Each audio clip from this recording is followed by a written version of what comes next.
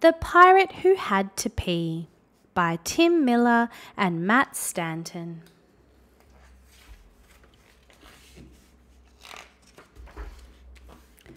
The Pirate Who Had to Pee.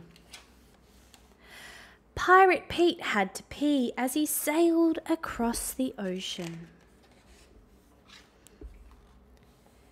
He raced to find Captain Bones, causing a commotion. Pirate Pete had to pee as the waves rolled up and down. He crossed his legs and pleaded that they sail back into town. Pirate Pete had to pee as they rode on through the storm.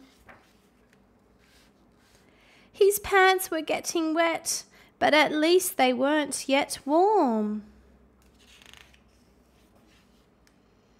Pirate Pete had to pee as they hit the rapid run. His bladder swung from side to side.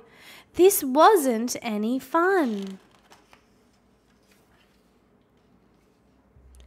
Pirate Pete had to pee as they fell down the waterfall. It boomed like roaring thunder. How much longer could he stall? Pirate Pete had to pee. He couldn't hold on much longer. The plank wobbled underfoot. The urge was getting stronger. Pirate Pete followed the map. His bladder was really aching.